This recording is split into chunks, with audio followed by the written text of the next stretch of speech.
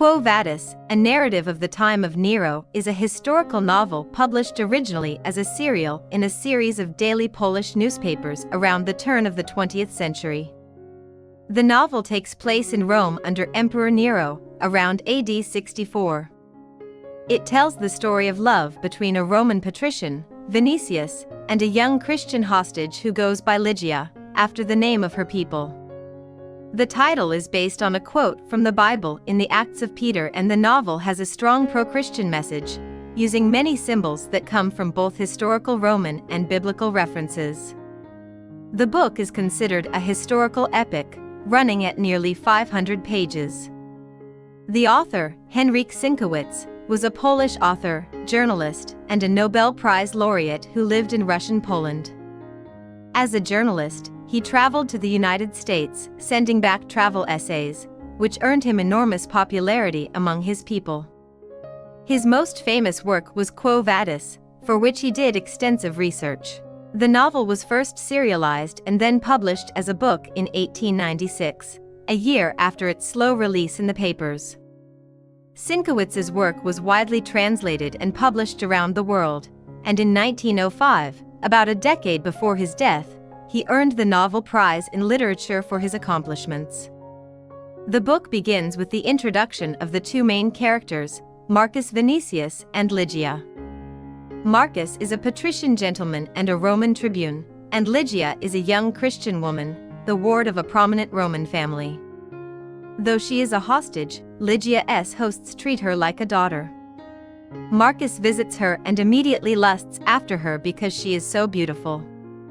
Marcus's uncle, Petronius, an influential man, suggests that Marcus use his influence to ask Caesar to bring Lygia to the palace against her will. He doesn't understand why Lygia is so upset when she arrives, though she was forcibly removed from her home.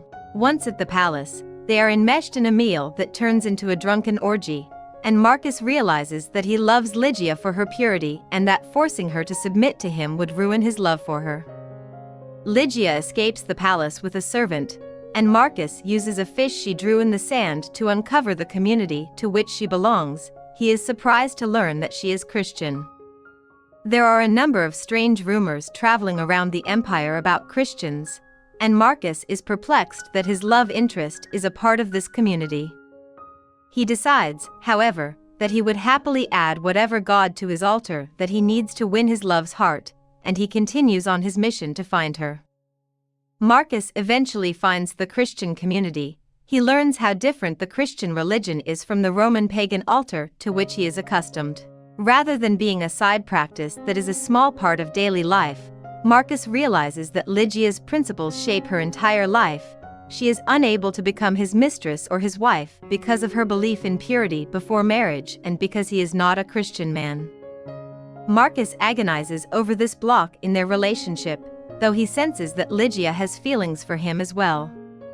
In its thematic content, this epic explores the contrast between Rome during the time of Nero and Christian values and beliefs, comparing the humility of the Christian faith with the excess and corruption of the Roman Empire at the time.